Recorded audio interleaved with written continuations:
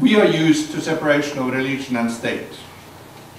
That opens a space where religious leaders freely can speak their mind. For mainline Muslim establishment in Palestine, tradition and context are not the same. They are more closely linked to the political establishment, while the Jewish side again is different. The Bible tells us about kings, priests who were close to the kings, and prophets who could speak their mind more freely and critically. But after the Roman occupation of the Middle East, it's only since 1948 that Judaism has related to a state which is also based on Judaism. And the Chief Rabbinate is part of the Israeli government. Currently, however, there are huge differences between rabbis. Some speak their mind critically of the government, others are linked to the government and hesitate to speak critically. Religious leaders have important roles in the Holy Land, in guiding their flocks and in interpreting the scriptures.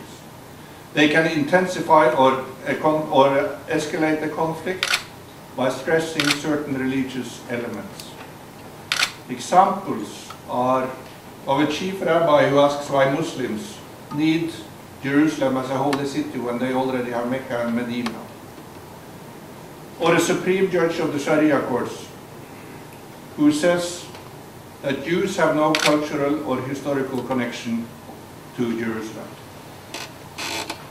Religious leaders can deepen a conflict by delegitimizing the religious attachments of others, instead of, for example, seeking a common vision for a city which all regard as holy.